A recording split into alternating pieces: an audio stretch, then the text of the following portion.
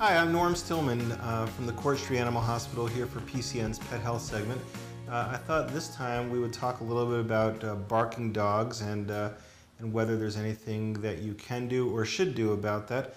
People ask me all the time how to get their dog to stop barking, and the first thing they should remember is that barking is a very natural behavior for a dog. Every dog wants to bark, and they kind of see it as their job to alert you when strangers come to the door or when a truck pulls in the driveway. So it's not a good idea to punish them for that. They're doing what they think is their most important job, and you know, they want to protect you and their household.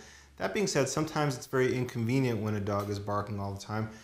People frequently ask me about whether or not there are certain types of collars that can dissuade a dog from barking. I think there's two of them that I'm aware of. One of them is a collar that administers a little shock when the dog is barking. Not ideal, of course. The other type is similar, except instead of a shock, there's a little device right underneath the collar here, and when the dog is barking, it shoots a little jet of citronella onto the underside of her chin and distracts her and stops her from barking. Both these things, I think, work pretty well. I've administered the shock to myself before to see how bad it is. It's not terrible, but I think most dogs will take 2 or 3 shocks or 2 or 3 puffs of citronella, and after that, they won't bark anymore. You can leave the collar on them turned off, and they'll just maintain quiet even if the device is turned off.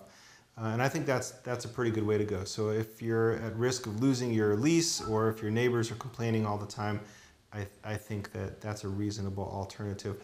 There is a surgery that some of you may be aware of called a debarking procedure, which I think is a terrible surgery, an unethical procedure, and I would not recommend that to anybody, regardless of how much their dog barks. There's better ways, and probably getting a behaviorist involved in that point is a much better route.